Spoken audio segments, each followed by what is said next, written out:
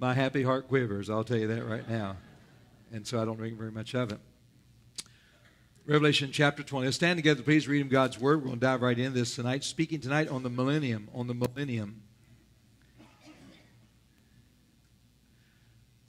Verse number 1, I saw an angel come down from heaven, having the key of the bottomless pit and a great chain in his hand, laid hold on the dragon, that old serpent, which is the devil and Satan, and bound him 1,000 years. Amen. He gets better here. Cast him into the bottomless pit and shut him up and set a seal upon him, that he should deceive the nations no more, till the 1,000 years should be fulfilled, and after that he must be loosed a little season. And I saw thrones, and they that sat upon them, and judgment was given unto them. And I saw the souls of them that were beheaded for the witness of Jesus, for the word of God, which had not worshipped the beast, neither his image, neither had received upon their foreheads or in their hands. They lived and reigned with Christ 1,000 years. The rest of the dead lived not again until the 1,000 years were finished. This is the first resurrection. Blessed and holy is he that hath part in the first resurrection. On such the second death hath no power. By the way, that's you and I. But they shall be priests of God and of Christ, and shall reign with him 1,000 years. When the 1,000 years are expired, Satan shall be loosed out of his prison, and shall go out and deceive the nations which are in the four quarters of the earth, Gog and Magog, to gather them together to battle, the number of whom is as the sand of the sea. By the way, that's spectacular. You wonder how in the world could everybody go into the millennium saved, and yet Satan is able to pull out this great number. I'll show you tonight. And they went up on the breadth of the earth and compassed the camp of the saints about in the beloved city. And fire came down from God out of heaven, devoured them. Here's the good verse, verse 10. The devil that deceived them was cast in the lake of fire and brimstone, where the beast and false prophet are, and shall be tormented day and night forever and ever. Somebody say amen right there. That's what I have written down. Jump up and down on the lid of hell right there, saying, you old devil. And I saw a great white throne, and him that sat on it, from whose face the earth and the heaven fled away, and there was found no more place for them. And I saw the dead, small and great, stand before God. And the books were open, and another book was open, which is the book of life. The dead were judged out of those things which are written in the books according to their works. The sea gave up the dead which were in them, and death and hell delivered up the dead which were in them. They were judged, every man according to their works, and death and hell were cast in the lake of fire. This is the second death. And whosoever was not found written in the book of life was cast into the lake of fire. I'll draw your attention to verse number 4. Let's read that together in unison. Verse 4, ready? And I saw thrones, and they sat upon them, and judgment was given unto them. And I saw the souls of them that were beheaded for the witness of Jesus, and for the word of God, which had not worshipped the beast, neither his image, neither had received his mark upon their foreheads or in their hands. And they lived and reigned with Christ 1,000 years. 1,000 years of peace, prosperity, and quiet. 1,000 years called the millennium, the kingdom age. It's a time when God will show mankind the way it should have always been. Let's pray together. Father, bless now, please, the reading of your word. Challenge us, Lord, tonight. May we all be thinking of others that we can get to you, please.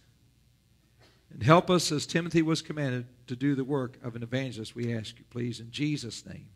Amen. Thank you. You may be seated. At this point, the Apostle John has now been able to see the winding down of the 7-year tribulation period. It was a great tribulation. Christ has made his second coming entrance to earth in chapter 19, leading the saints of God on white horses to confront Antichrist's world government. The battle of Armageddon has now been fought, with Christ smiting the nations of this world with the word of his mouth. Spectacular victory. Not one casualty in the Lord's army, as bodies are stacked on Satan's side for the vultures to eat. The end of chapter 19. The beast and the false prophet that Satan so dastardly used to deceive the nations are captured, and they are now in the lake of fire. Now something even more spectacular is about to happen. We see, first of all, that Satan is captured and bound for 1,000 years, verses 1 through 3. Satan is captured and bound for 1,000 years. One of heaven's mighty angels is the arresting officer. He has the keys to the bottomless pit in his hand. He has a great, you might say, supernatural chain in the other hand. The identity of Satan is revealed through his names. I want you to look at this in verse number 2. It says, he laid hold on the dragon, the old serpent, which is the devil and Satan, and bound him 1,000 years. Why didn't he say he laid his hand on Satan? Well, I think that God wanted to make sure that all of us, we got the right man. Amen? And his name means something. The word dragon speaks of his grossness and his literal terrifying image. And sometimes we understand that Satan is also pictured as an angel of light. And he's not always in his grotesque form, but literally his visage is that of something that's very, very grotesque, very scary, very terrifying, which is to say, I don't know why we want to let our children play with these scary-looking beasts that Hollywood actually helps the toy manufacturers produce. Get G.I. Joe out. I was going to say, Barbie, we better just move on right there. I'll tell you what, move on. We're going to have to go back to Raggedy Ann. Somebody say amen right there.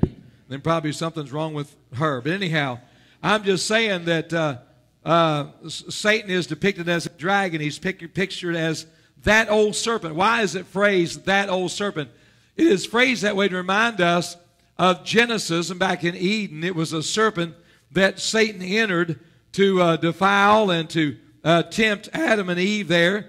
Then he's called the devil and speaks of his demonic and satanic ways, his diabolical nature, and the wickedness and perversion that he has caused the planet. And then an unusual name is given here at this point. It's a name we've heard before, but he uses the name Satan. Why did he use the name Satan? It was his heavenly name given to him before this prideful fall, reminding him of where he came from heaven, reminding him of his choice position as an archangel, the anointed cherub that covereth, and there was no one closer to God in heaven besides the Son of God. Satan was right there, giving his obeisance there before God, and also reminding him that it didn't have to be this way. It didn't have to be this way, Satan. It wasn't this way for Michael, the archangel. It wasn't this way for Gabriel. It wasn't this way for 2/3 of the angels. I mean, they kept their mouths shut. They did what they're supposed to do, and they worshiped God in a genuine way. But you chose this route. This is your doings when you lifted up your hand against God with all that arrogance and pride, and now look at the mess you caused. God got his right man. He's cast into what the Bible calls a bottomless pit, and some say the bottomless pit is equivalent to hell. However, closer study reveals that it is some form of holding area for demonic activity. I don't know all the ins and outs of this. I don't promote myself as a prophetical theologian, but the word here is the abyss, the Greek word abyss, a little different from Hades, different from Gehenna, the lake of fire. Revelation 9, it appears that Satan has some control over this bottomless pit. I want you to turn back. Look at Revelation chapter 9. Let me just read this to you here for those who have some interest in this. Look at chapter 9, Revelation, verse 1. Chapter 9, Revelation, verse 1. The fifth angel sounded, and I saw a star fall from heaven unto the earth. Some say this was the son of the morning, the day star. Satan always tries to mock or tries to imitate the Lord Jesus Christ. Isaiah 14:12. This star fell from heaven unto the earth, and to him was given the key of the bottomless pit. And he opened the bottomless pit, and there arose a smoke out of it as the smoke of a great furnace. And the sun and the air were darkened by reason of the smoke of the pit. There came out of the smoke locusts upon the earth, and unto them was given power as the scorpions of the earth have power. Going down, it talks about how these scorpions were supernatural in some form. They destroyed and killed a lot of people. Skip down, look at verse number 11. They had a king over them, which is the angel of the bottomless pit, whose name in the Hebrew tongue was Abaddon, but in the Greek tongue hath his name Apollyon, which means destroyer. And so many believe that possibly this was some holding area for demonic activity. In Revelation 11:7 and Revelation 17:8, we understand that it is the beast had access to this pit. Some believe that the beast actually comes from this pit. But now the keys, whoever had them, are returned to God, and they're handed to this angel who binds Satan and unlocks this area and casts him into what becomes a prison house. Look over at verse number 7. Again, the Bible says when the 1,000 years are expired, Satan was loosed out of his prison. So this is some type of a prison house for the demons and for Satan and so forth. He is chained there, which means there's no coming and going. There is a seal set upon him so that if he moves, God knows, and it lets you know there's a time for his exit from the place. He'll not be able to deceive the nation any longer. Praise God for that. He is accuser of the brethren right now. The spirit of Antichrist is right now, and Satan is the great deceiver. I think about some of the sins of the world. I think about how in the world could anybody be involved in that type of sin. I'm going to tell you how Satan deceives them. And so we understand that he's the great deceiver. He'll do it no more. The Bible says that he'll be loosed for a season at the end of 1,000 years. Somebody say, why does God do that? I don't know. I'm going to tell you why I think. I'm going to tell you what other theologians say that agree with me on this. But understand that there are people born during this 1,000-year reign. I'm going to get this in just a moment in a bigger way. They'll never know what it feels like to be tempted by the devil. Many of them will make decisions for Christ, but some will be put to the test. God only looses Satan one last time, I believe, to prove that these people will truly believe in God as the ruler of the universe, and you will see that he is once again successful in gathering an army as the sand of the sea. We'll talk about that more later on. Understand they're going into this thing that the seed of sin, that is the seed of Adam, is still in mankind, even in the millennial age, and even after Satan is off the face of the earth, Adam's sinful blood still courses in man's veins. Someday it will be dealt with, and all things will be made new. But on this point, these people have a problem with that. Now, you and I will not. We're saved. We're already up there. We're not necessarily having children. We're not procreating. We're there judging the world. I'll show you in a moment. But we understand this, that men understand what sin is without the help of Satan. Satan's not even here to this time. He's bound. But men still will sin during this 1,000-year reign. And by the way, everything that you do that's wrong, the devil doesn't make you do it. Your nature from Adam makes us do it. We are all born into sin.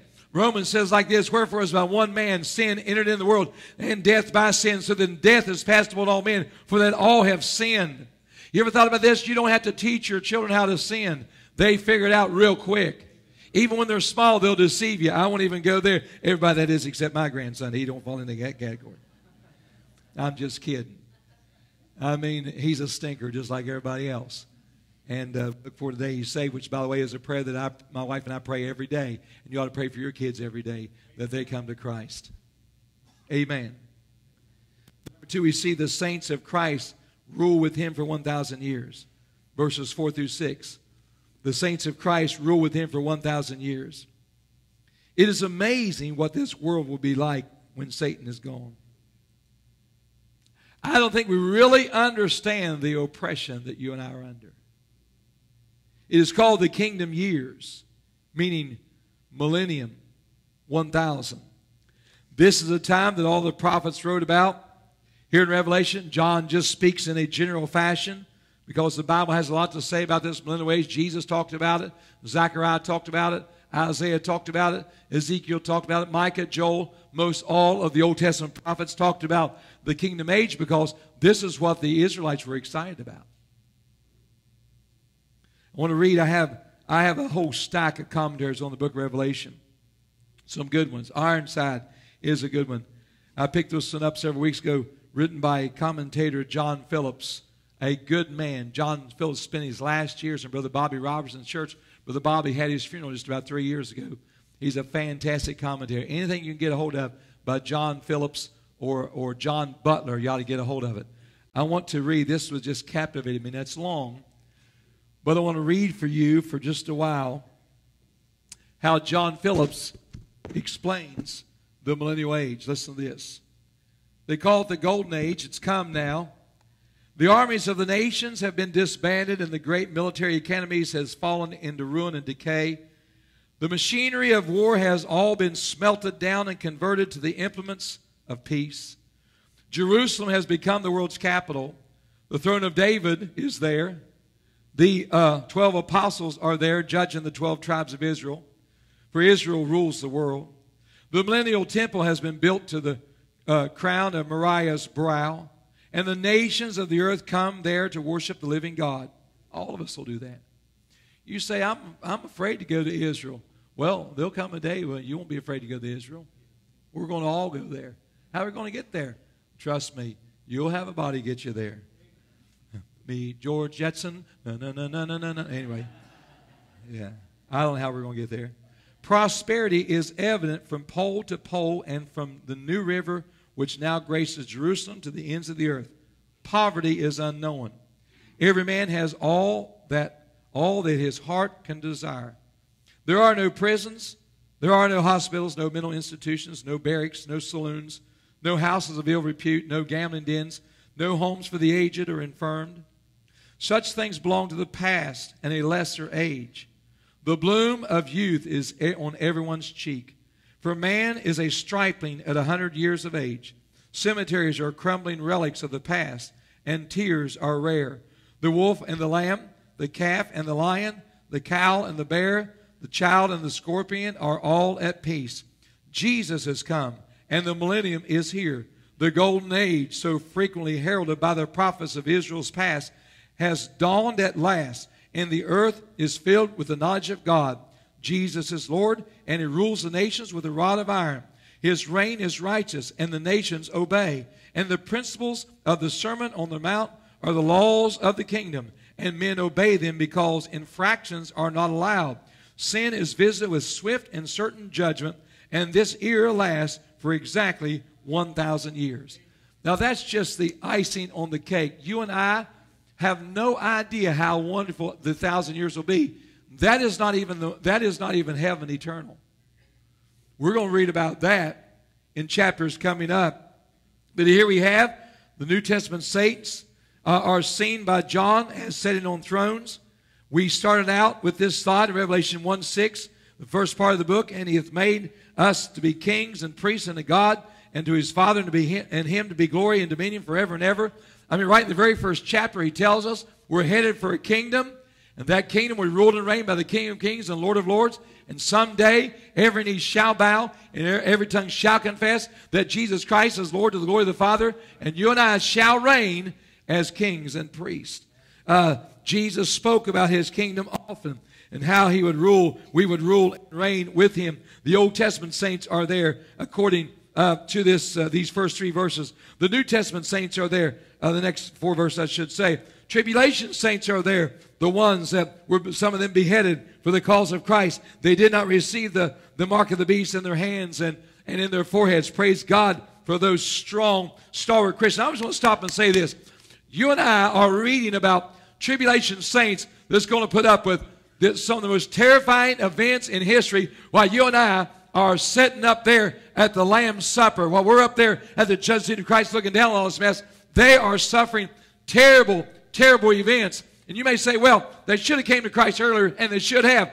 But thanks be unto God for men and women that get saved during that time that hold their stand for God. And can you and I not stand in this age of productivity, in this age of success, in this age of all the wonderful things that we're able to have as a church? Can we not stand? I think about how these people are hurt so deeply. The Bible says that these that judge are judging in literal bodies. They were given authority to judge the nations made up of all left on planet Earth and all that would be born. Verse 5 states that the bodies of the unsaved dead lie dormant in their graves, while later they'll be summoned at the end of this chapter to meet their souls and be reunited. I just want to stop and say, according to verse 6, you ought to thank God that you're born again because you're born again, you'll be part of the first resurrection, which the second death has no power over. Everyone that's raised at the second resurrection spend eternity in the lake of fire. That brings me to number 3. Verses 7 through 10, Satan is loosed and leads his last rebellion against God. Let's look at this again. When the 1,000 years are expired, Satan shall be loosed out of his prison, and shall go out and deceive the nations which are in the 4 quarters of the earth, Gog and Magog, to gather them together to battle, the number of whom is as the sand of the sea. They went up on the breadth of the earth and compassed the earth of the saints about the beloved city, that is Jerusalem, by the way, and fire came down from God out of heaven and devoured them. Look at this. Satan is loosed for a season. He begins to search the 4 corners of the earth, looking for those who will follow him north, east, south, west. He looks everywhere. He finds them, finds a big crowd. It is my understanding, according to Isaiah 60:21 and Joel 2:28, it's my understanding that all who enter the millennial period alive will be redeemed. However, remember that man will still procreate. In an Eden-like, you might say, environment, can you imagine how quickly this world will repopulate with no one dying? I want you to think about this. There are no more wars, no more disease, no more typhoons, no more earthquakes like in Ecuador. Pastor Ezekiel Salazar, pastors out in California, his daughter was here this morning with her husband, their little baby. She was telling me Pastor Salazar and his wife are over in Ecuador right now. And she said, Pastor, it's much, much worse than you ever hear on the news. They're over there trying to win people to Christ. There'll be no more Ecuadors. Be no more big tidal waves that take out the whole coast of Japan. No Zika virus. The Bible says no more wars. The world will be forced to beat their swords into plowshares and their spears into pruning hooks, according to Joel and Malachi. The Bible states that Jesus rules from David's throne with a rod of iron. Well, why is that necessary? Because everything's not perfect. Because this world will quickly repopulate. You and I are not having children. You and I are ruling the earth. I got my little spot picked out.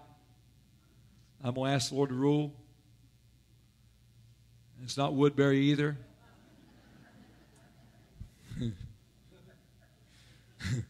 But nevertheless, we're ruling with the Lord. Obviously, there will be some rebellion in the millennium because of that necessity to rule.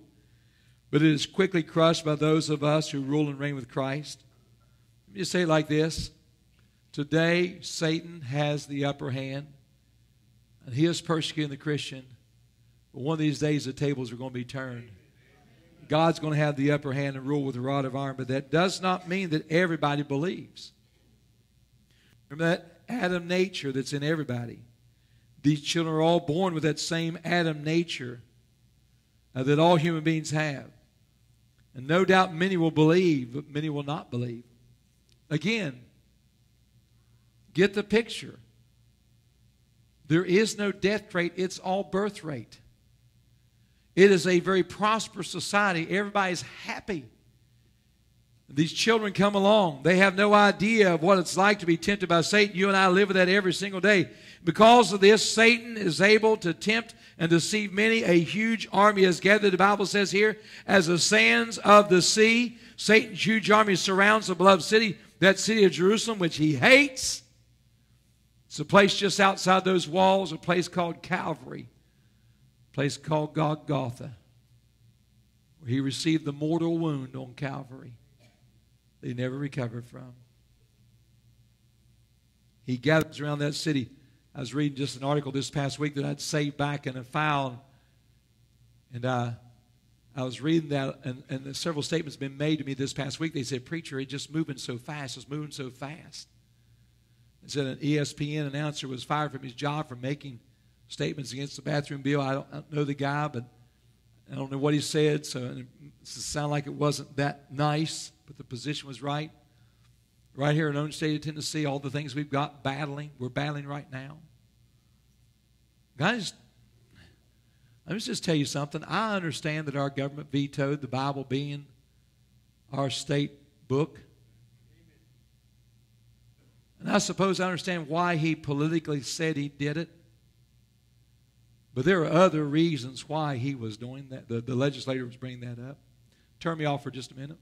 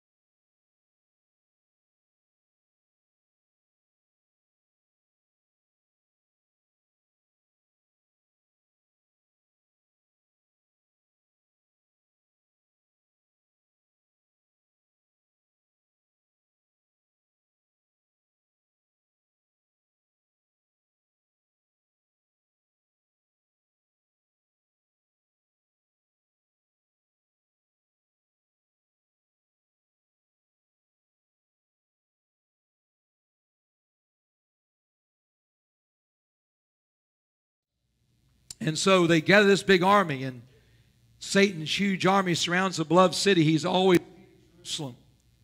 Islam hates Jerusalem. And this is the capital city of Christ's kingdom. God himself, I like this, comes down out of heaven, destroys all of Satan's army with fire. Boom! It's over. That's how God does it. That's how he could do you right now if he wanted to. That's how he could do me if he wanted to. But thank God we're living in the age of grace. Then I love this. Let's read this out loud, verse 10. Let's read that together because you ought to circle that, put stars around that. Verse number 10. Read out loud. Ready? And the devil that deceived them was cast in the lake of fire and brimstone, where the beast and the false prophet are, and shall be tormented day and night forever and ever. Ladies and gentlemen, Hollywood has it all wrong. The devil don't torment anybody in hell. God torments him forever. And everyone that spends eternity in hell are tormented in the same way. Number 4. We see now a very, very sad portion of Scripture, the great white throne judgment of the unsaved. The Bible says in verse 11, I saw this. The Apostle John says, I saw this with my own eyes. It's like God fast-forwarded time and allowed him to sit there in that vision and watch what the great white throne judgment was like. Here's how he detailed it. Jesus is the one whom has been put in charge of this terrible judgment. And by the way, God has vested all judgment in the Lord Jesus Christ. And it's kind of a strange thing because the Lord Jesus, they said that when you looked on him, that he was a very humble-looking person. And I don't agree with all the paintings that were done in the 14th, 15th, 16th century, you know, and how they make Jesus appear and so forth. But they said that Jesus walked and talked as a very meek person.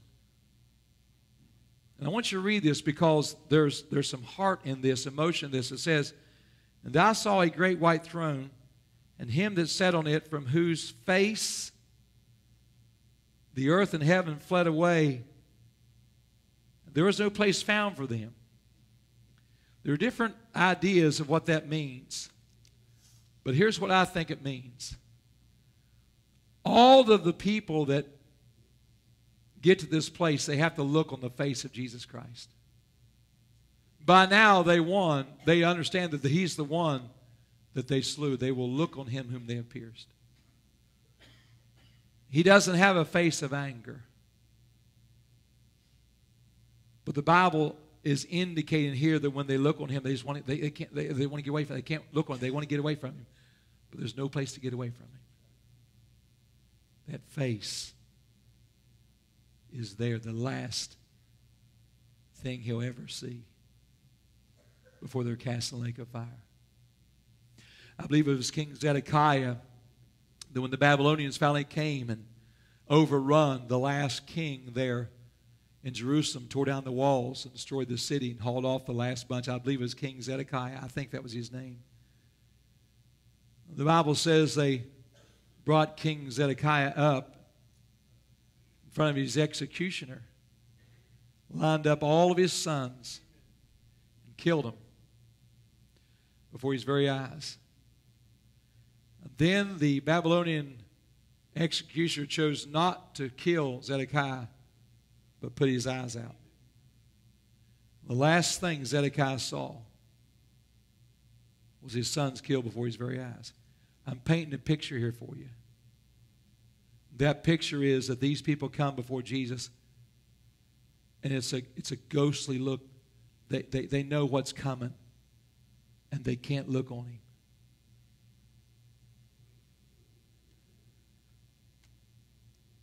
John sees all of this. The dead, small and great, stand before him, the kings and the paupers.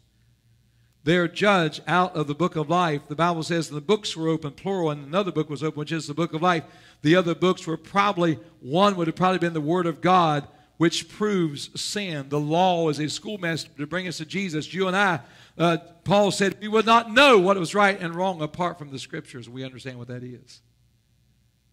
So, obviously, this will be one book that's laid out. And in that throne, in that judgment, they'll show you did this, you did this, you did this, you did this, you didn't do this, you didn't do this, you didn't do this, because nobody's going to get out of it. The books were open, another book was open. Somebody says the other books could have been not just the Bible, but could have been those books where the account is made in heaven. And understand that everything that you and I do is written in heaven. They'll be forgotten. No Christians are judged here. They would have already been judged at the judgment seat of Christ. No one goes to hell at the judgment seat of Christ, the bema seat. Everybody goes to hell at the great white throne judgment. The Bible says here that the books was open, which is the book of life. It says they were judged out of those things that were written in the books according to their works, and the sea gave up their dead, which were in it. Death and hell delivered up the dead which were in them. They were judged every man according to their works. Death and hell was cast in the lake of fire. This is the second death. The Bible says here the sea gave up her dead. Death, or the grave, gave up the dead. Understand the process of death. Now, I've preached on this many times, but it comes into play right here. This is very, very important. I'm almost finished. Stick with me. When a born-again Christian dies, his body goes back to the dust, as everyone's. But his soul goes immediately to be with the Lord in heaven, absent from the body, present with the Lord. We're given the glorified body there to await the rapture. And when the rapture occurs, the trump of God sounds. The Bible says, the dead in Christ shall rise first. Then we which are alive and remain shall be caught up together with them to meet the Lord in the air, and so shall ever be with the Lord. You say, wait a minute. They're in the grave, they're in heaven? Yeah. And the Bible says that the rapture, the trump of God, that body comes right up out of that grave, splits that ground wide open, comes up, and boom, they're reunited with their soul in heaven. And you and I that are alive, if we were standing around a graveside, and that would happen, that person, if they were born again, they'd rise. Then we which are alive and remain shall be caught up together with them in the clouds to meet the Lord in the air, and so shall we ever be with the Lord. So it's the same, but on a more judgmental side for the unsaved. Unsaved person dies, boom. They go to the grave. Their body goes to Hades. Hell is the word Hades here. But then at the second resurrection, their body is called back from the grave, reunited with that soul that was in that holding place, called Hades. They're judged out of the book. Their name's not found in the book, and they're cast in the lake of fire. That Greek word is Gehenna. That is eternal fire. We're a little familiar with that. If you and I are convicted of a crime, or let's say we're arrested for a crime, we go to jail. Jail is the holding place until you're judged. Once you're judged and condemned, Then you go to prison. Prison is the more eternal place, and you could be there for life depending on the crime. The same is true with Hades and Gehenna. I'm not trying to make any big difference because they're both bad and nobody wants to go there. Somebody say amen. But here the same thing happens. And by the way, God's not going to miss anybody. I want to say several things right here. I don't mean to sound offensive, but I want to be very, very clear. The Bible says the sea gave up their dead. What does that mean? Do you understand how many people over the centuries are dead at sea? Wars and typhoons, and only the Lord knows all the history of mankind. People being washed out to sea. I think about all those people in Japan. When that big typhoon came, the tsunami, they've never found them. Never be found. God knows where they are. God knows where every one of them's at. Now listen very carefully. People that have been in the graves for years, I will not go in the process of the grave. I will not be unkind or disrespectful. It is what it is. There are people buried that even people don't even know where they're at. God knows right where they're at. Years ago in West Virginia, there was a state trooper. He and his wife were having severe difficulties with their marriage. She was a beautiful lady. All of a sudden, she came up missing. And most everybody felt like her husband killed her. They had a whole lot of evidence, but they didn't have a body. As far as I know, they've never found his body this day, and that man still walks scot-free. But God knows right where that body's at. Now let me turn up a notch. Everybody sit still here. If you think that you can burn your body through cremation and never think you have to stand before God because nobody, no judgment, you got another thing coming. Because if God can bring back bodies from the sea and God can bring back bodies from death, God will bring you back. God is the God of the atom. God is the God of the molecule. Ladies and gentlemen, you and I have no business doing our bodies like that. You and I should do our bodies like Jesus did it. Is everybody okay right now?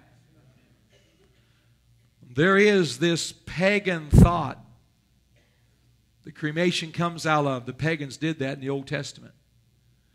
Their idea was no body, no judgment. It doesn't work like that. Let's get it right. Amen? I'm almost done. The sea gave up her dead. The souls of the unsaved are summoned from hell. They're reunited there at the great white throne judgment. These are all cast in the lake of fire, eternal hell. And then we have what I believe is the saddest verse in the Bible, verse number 15. Read it with me together in unison. Verse 15, ready? And whosoever was not found written in the book of life was cast into the lake of fire. That word whosoever is a haunting word. Because it could have very easily been this, and whosoever believeth in him should not perish, but have everlasting life. We used to sing a song, whosoever meaneth me. God wants to save anybody and everybody that will come to him. And the people that will stand there could have been saved. I want to ask you this tonight. Who are you trying to keep out of hell? We can jump up and down, shout glory, hallelujah, that someday Satan's done, and I cannot even imagine the pressure that will be off my life when there's no more Satan. But that is only because I received the gift of God, which is eternal life. I would never, ever get to experience that, and you wouldn't either if it wasn't for the fact that we got born again one day. And everybody here, everybody deserves a chance to hear the gospel. Who is it right now that God wants you to keep out of hell? Let me say that again. Who is it right now that God wants you to keep out of hell? By giving them the gospel. Let's stand together. Our heads are bowed, our eyes are closed, and thank you for your attention tonight. I'm going to ask you right now to get a name.